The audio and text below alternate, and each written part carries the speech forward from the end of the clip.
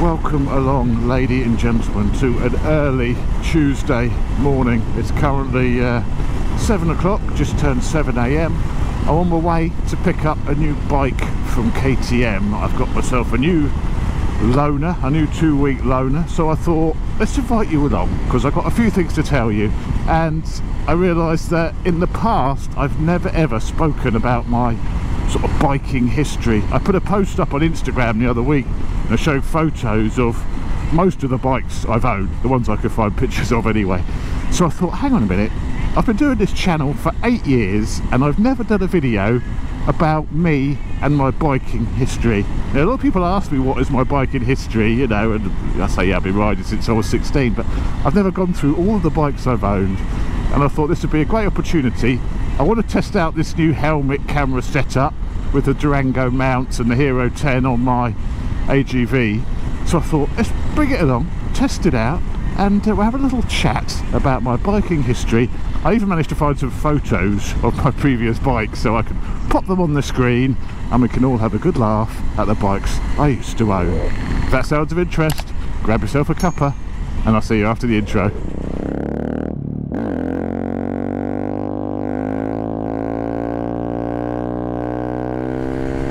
So before we get into the detail, I just want to give you a bit of an exciting update. I found out yesterday, over the weekend, I was invited by Mr. Alistair Fagan of 44 Teeth to come along to their new adventure bike test, be the fourth man of the 44 Teeth Best Adventure Bike Shootout. I couldn't believe it. I love 44 Teeth. I'm actually a channel member of 44 Teeth, so I'm a paying channel member of 44 Teeth. I like it that much, so I said yes, of course I want to come along and be the fourth man on the adventure bike test. So this is why I'm testing out this helmet setup, my adventure helmet with a camera, because I'm not sure yet if there's going to be any off-road as part of the test, whether I need an adventure helmet or whether I can wear my road bike helmet. But when you wear an adventure helmet, you've got the peak and it can cause some vibration, so I wanted to make sure, in case they want to use any of my onboard audio, that it's of a decent quality. Give us a wave, mister. Filming? Yeah, filming. So that's another reason to be out today, but the purpose of the video is basically, as I said, to go through my biking history. I've been riding motorcycles since I was 16 years old. You know, when I turned 16 in the UK is when you can ride a motorcycle. I think that's still the same these days. But you know, obviously you can't ride a car until you're 17. So there's this year of limbo when you're allowed on a motorcycle, but you're not old enough to drive a car. I don't know how that works, but yeah, apparently when you're 16 you could ride a motorcycle. So, you know, a lot of people, certainly back in my day, all of my friends, of course, went out and bought motorbikes when they were 16, me included. So the first bike I ever owned was an MBX 50. Now, I don't have any pictures of this one. This was a heavily modified MBX 50. Well, this one was sort of modified a bit. It was basically, I think, really, it just had a sprocket change, so it was geared to do 70 miles an hour. But when you've got 10 horsepower or whatever you've got, and you weigh, I probably weighed at the time 16 stone, you know, I was still 6'2" when I was 16. So I probably weighed 16 stone on a 10 horsepower bike geared for 70 miles an hour. And this thing, I couldn't get it to go over 20. You know, it was that high geared, even thrashing it through first and second, it would bog down in like third. And I struggled to do sort of 20 on it. It was an absolutely ridiculous motorcycle. So there was another chap on Hailing Island, which I used to live, who had a DT50. So he had a DT50 and he liked the look of my MBX. He thought, hang on a minute, he was only a little slight fella. He thought, hang on a minute, I could do 70 miles an hour on that. Do you want to do a swap? You know, it's like the old playground days where you'd be swapping motorbikes like they were playing cards at school. So do you want to do a swap for my DT? I was like, yeah, do I ever? This thing's a piece of shit. So we did a swap, and I then had myself a nice little DT50. That was absolutely standard, that bike. two-stroke, obviously. All these 125s are two-strokes, and that was a great little thing. That was a great little thing. I don't no idea how long I kept that bike for. Probably kept it 8 months or so. I think I probably kept it until I was 17 and could get a 125.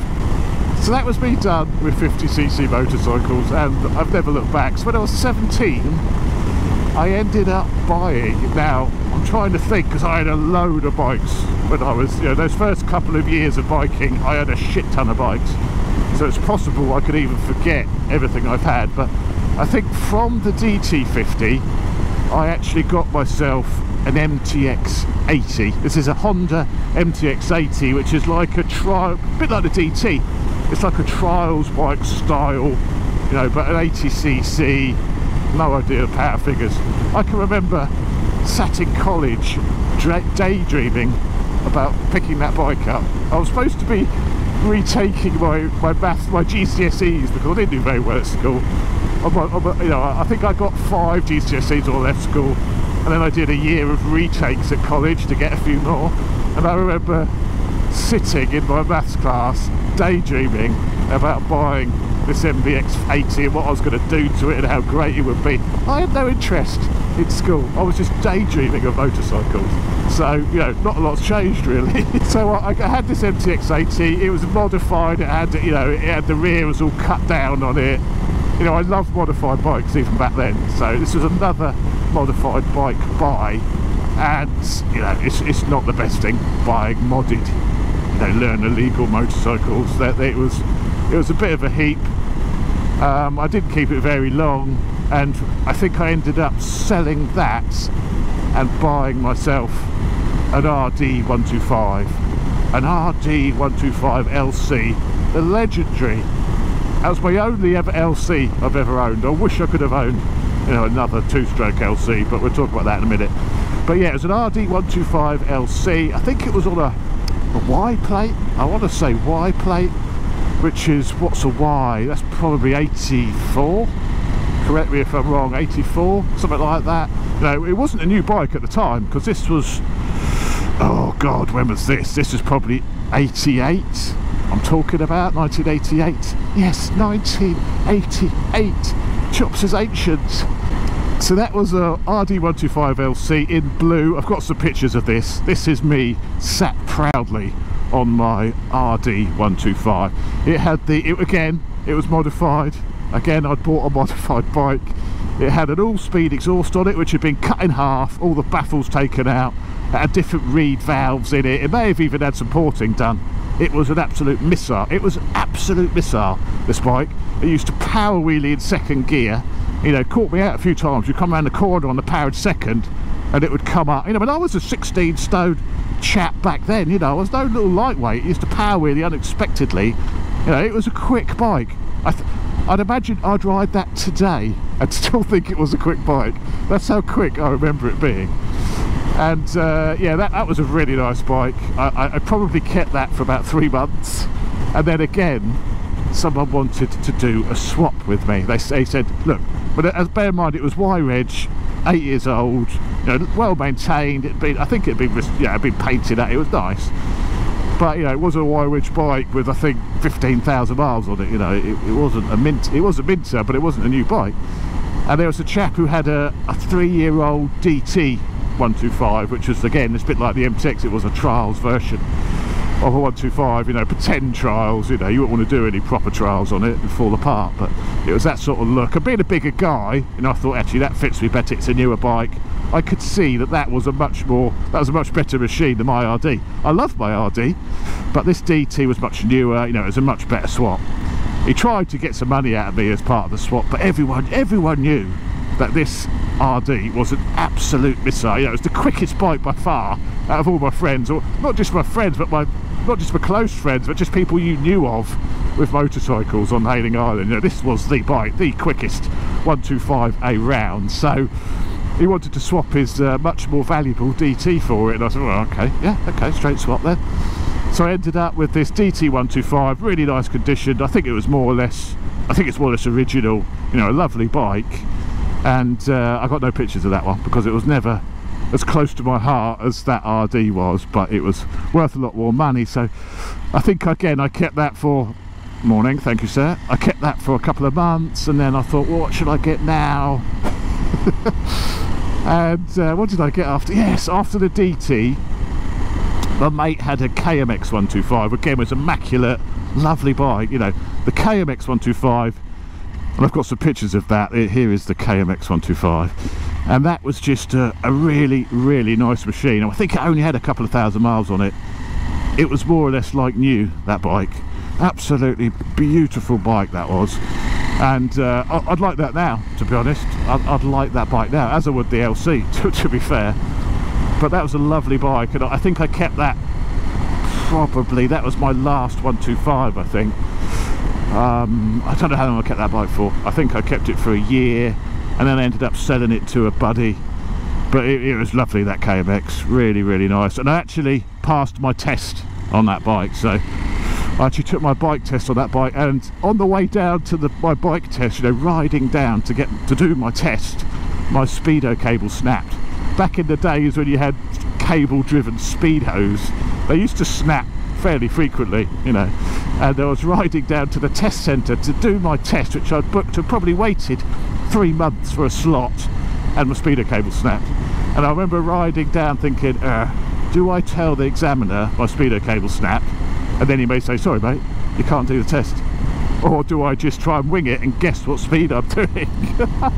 I opted for the latter option because I thought I don't want to be down, and he says, no, sorry, you can't do it if you haven't got speedo. So I winged it, guessing the speed, and yeah, I passed. I think I passed. Did I pass the second time I did my test?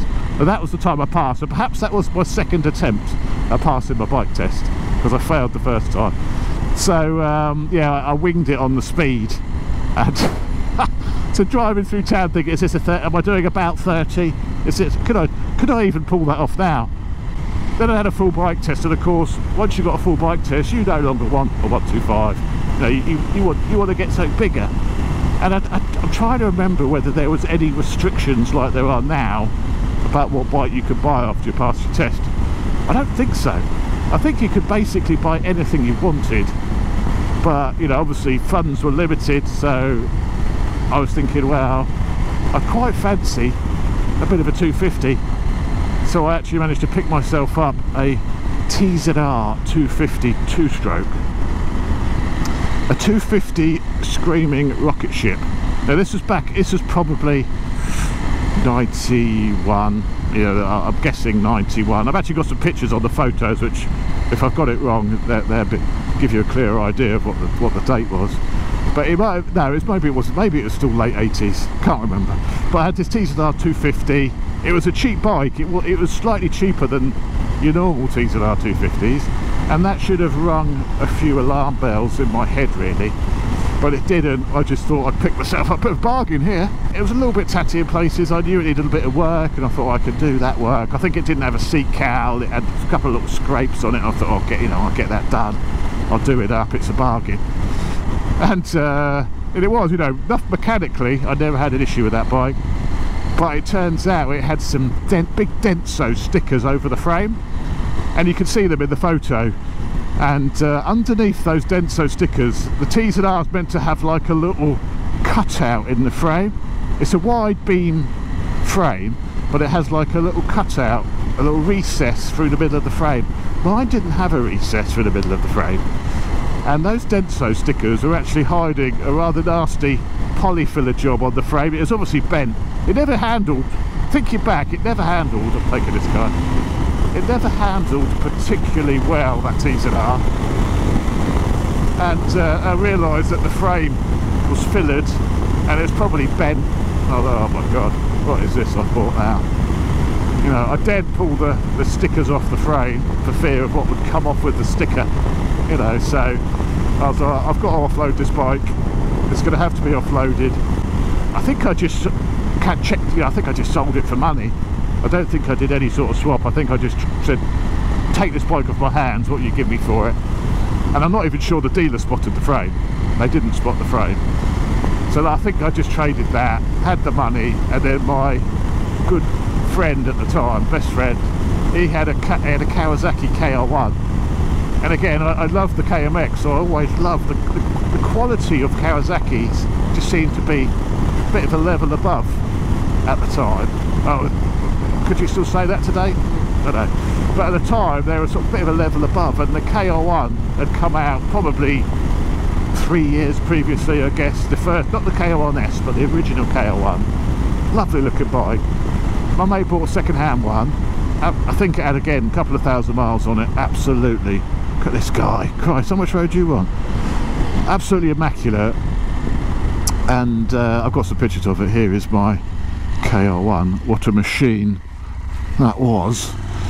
And I bought it off him. He sold, I can't remember what he bought. I think he didn't buy anything. I think he just sold it and was going to buy a bike later, but he never actually bought another motorcycle. So yeah, I bought the KR1 off of him. Lovely, absolutely lovely bike. I'm not sure how long I kept that. A little while actually. I think probably a year, which at the time was a long time for me to keep a motorcycle. And I remember having the worst tank slappers you've ever experienced. You know, those bikes were lethal. They were so flighty, they were so light, so powerful.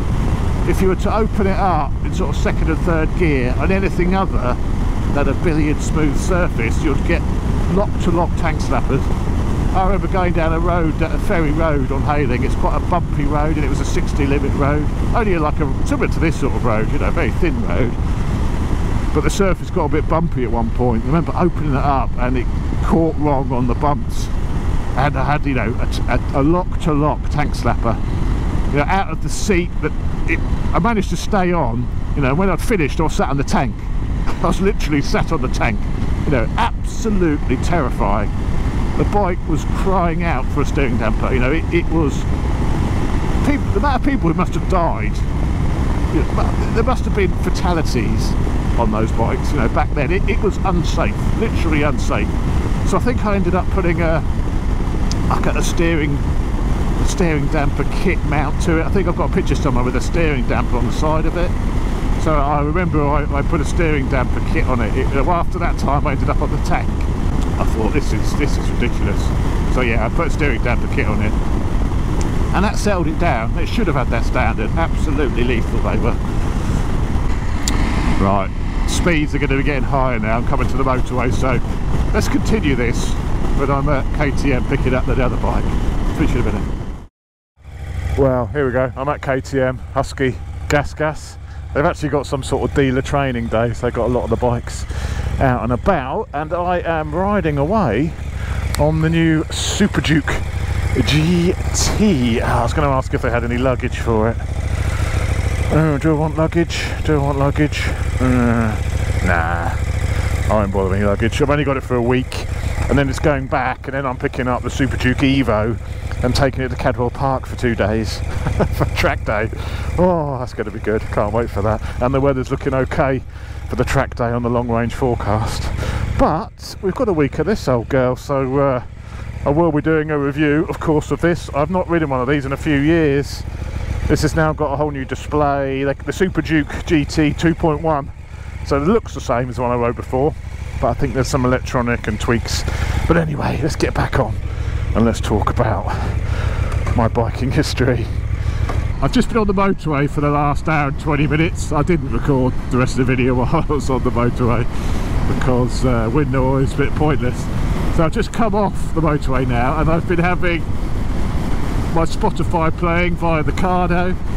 So I was starting off with 80s dance hits at the start of the trip. It's now gone completely off piste now and it's making up as it goes along. I think I've got the best trumpets of the 70s been playing, and now I've got a bit of Mission Impossible for some reason. Mission Impossible theme tune which is actually a tune which makes you ride a little bit quickly when you got Mission Impossible theme playing. But where were we? Where were we with my bike history? Well, I think it was the KL1 I was talking about when I was on the Norden. The KL1, I sold that, and then I got my first big bike, if you like. It was another Kawasaki. Let's turn this best drums of the 70s down. What's this one we got? Is this movie soundtracks now?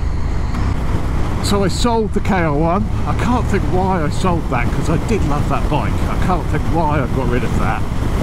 Can't think why I sold that, but I decided I want something a little bit bigger, and ended up buying myself another cheap bike. I hadn't learned my lesson by buying cheap bikes. There's a reason bikes are cheap, and I bought myself Kawasaki ZXR 750 H1. This was the first of the ZXR 750s. Lovely looking bit of kit, and I actually wouldn't mind one now, if I'm honest. It's one of those bikes I do keep looking on eBay, get myself another bit of a project maybe. But yeah, ZXR 750 H1, beautiful thing. Oh, I do love a Super Duke GT. I do love a Super Duke GT. What a thing. But anyway, ZXR 750 H1, there was two colours. There was the red, black and silver, which was never my favourite. If you're getting a Kawasaki, it's got to be Kawasaki green. So I had the green, white and blue version. Same car. I'll put a picture on the screen. There's me looking rather happy with myself on my ZXR 750. And, by the way, that 1.6L Sierra in the background was also mine. I was living the high life. An A-Reg Sierra. Oh, these things are so good. Now this bike had quite a few miles on it, and as I say, there was a reason why it was cheap. I think it had about 32,000 miles. It was on a G plate. This was probably, oh god, 93, 94, no, maybe before then. 93 maybe, 92, 93. It had 30,000 miles. It had a bit of a cam chain sort of rattle as well, so I had a mate, we changed the cam chain on it, but it was great, you know, I loved it. They were never that quick, and they were a little bit heavy, but it had a really nice front end, you know, it handled beautifully, but it was a little bit big, a little bit heavy, and not massively powerful, you know, in comparison with today's standards, but I did really like it. It had those brilliant Hoover tubes coming out of the tank, which you think would have been some sort of ram air system, but this was before, you know, the days of the ram air. They were literally just for show. They went nowhere. They went nowhere. They were just for show, those big Hoover tubes, before the days of real ram air. They must have been thinking about it, but I thought, hang on, can't be bothered, let's just stick the tubes on. We'll worry about making it actually work later on. The ZXR H1, lovely bike. I would like another one of those. And actually, after I sold it, about a year after I sold it, I had the police knock on the door asking if I still owned that bike, and obviously I'd sold it on, and I said no. I said, no, what's this about? They wouldn't tell me, but I think, you know, I think I gave the detail. Oh, did I give the details to the person I sold? I wouldn't have known. I think I had a receipt for when I'd sold it. I still had the receipt, so I showed them the receipt of who I sold it to. So obviously something happened. I always wonder whether that bike was stolen, you know, whether I'd bought a stolen bike, because the police were asking questions, or, you know, or it'd been done something on it and they were trying to track down who owned it. Maybe I was still the registered keeper of that bike, you know, they'd never renewed the owners, and it had been caught doing something and not showed up in court or whatever, I don't know, but or it was stolen, don't know. But I had the police knocking on the door asking questions about that bike.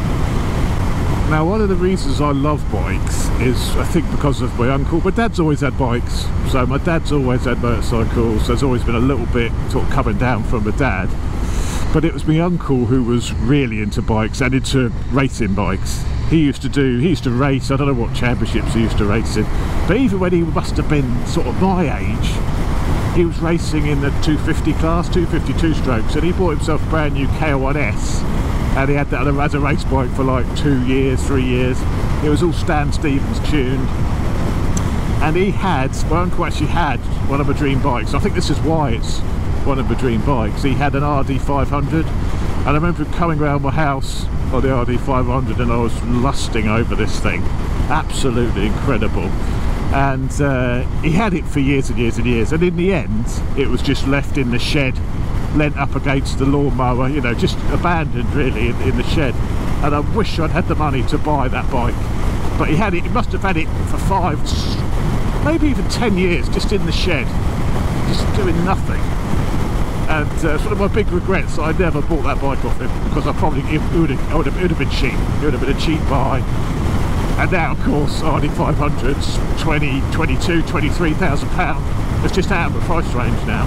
But I would love a big 4-pot 2-stroke one day, maybe, but they're all just too expensive now.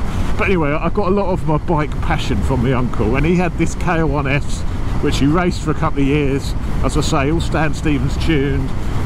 He then gave up the racing and wanted to sell it. Of course, he had all the original bodywork for when he bought it, brand new.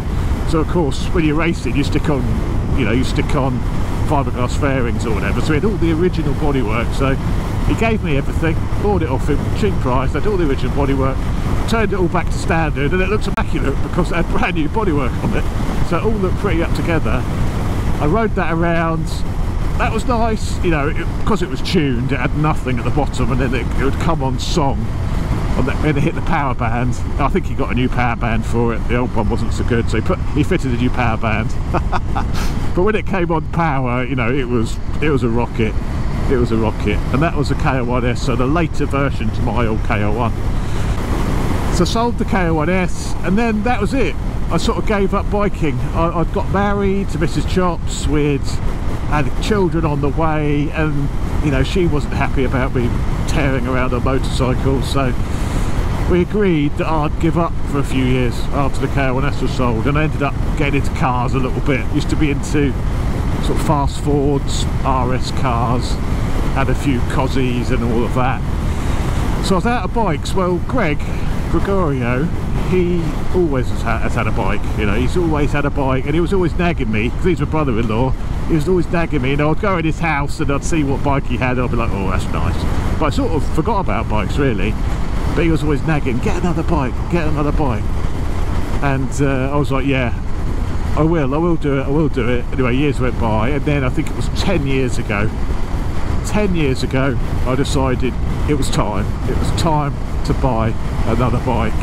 And I bought the CBR 900, the 1998 CBR 900 Fireblade. It was a 98.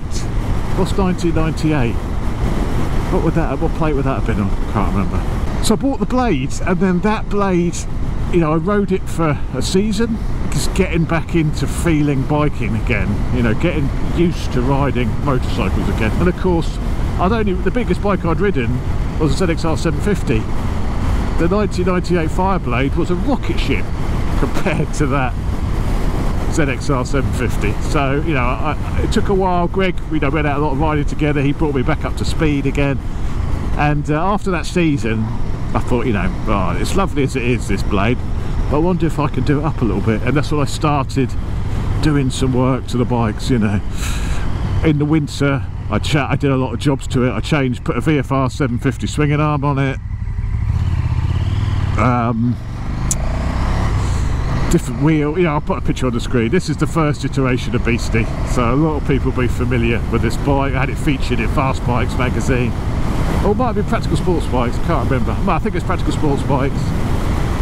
Some nice pictures. It looked really nice. TT Legends paint scheme on it as well, which was actually, that fairing was Chinese fairing. It was a Chinese fairing kit, and I said to them, can you paint it in the TT Legends colours? And I sent them some samples of photographs, and they actually did that.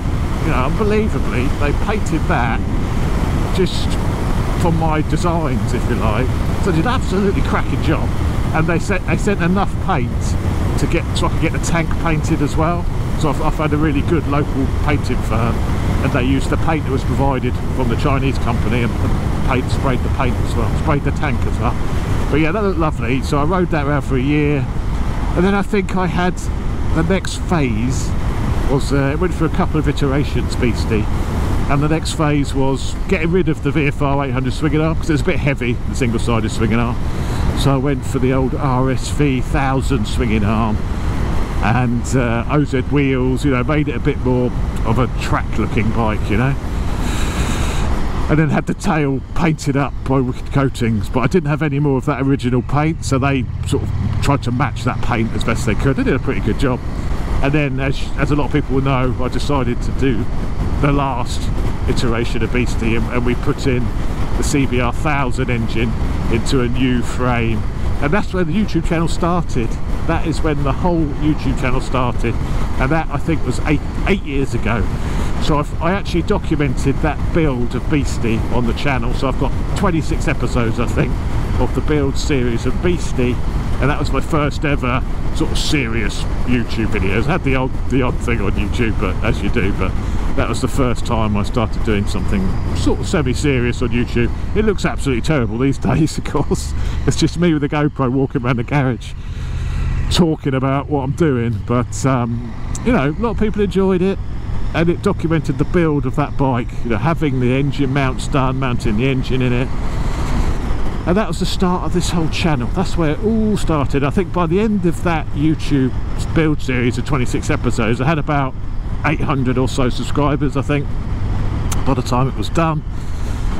So I thought, well, people like Bam Von Grumble had started on YouTube doing vlog style videos. So I thought, hang on, what we do, you know, I've really enjoyed the whole creative process of editing and creating videos. I don't want that to stop. You know, so I recorded the first test ride on the bike. You know, the first time it went on the road, I rigged a mic up to the helmet, put a GoPro on, and sort of vlogged the initial test ride. That is, yeah, that's pretty quick. That's faster than before, without a doubt. And then that's it. It all started from there, really. So that's how I started on YouTube and my whole entire bike history. So everyone who asks, you know, how did I start, what's my history, that is it, you know, that is it.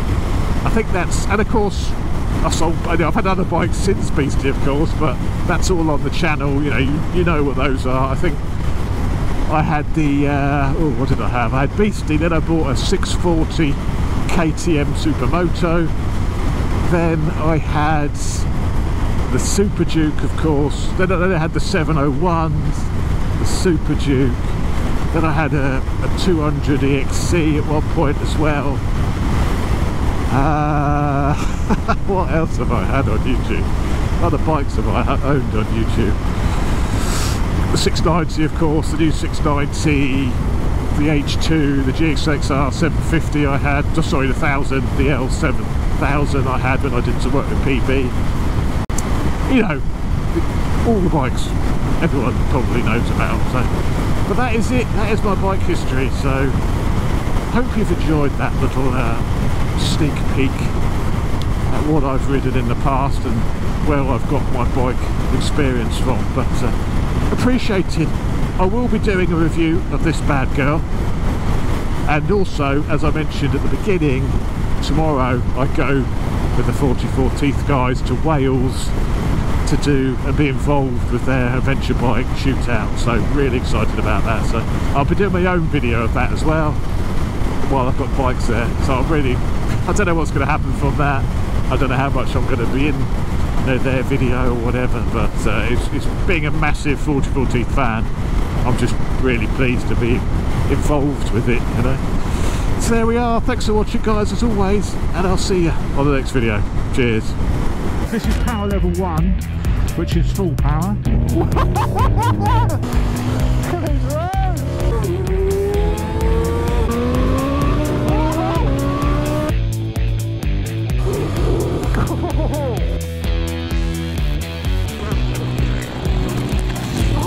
It's down, boy. I could do that all day. What have you done here? I told you I was scared back there. I've never dropped a bike before in my life. Oh! Backfire! That's it! That's it! Listen to this. Never mind getting beat up. Give me this any day of the week.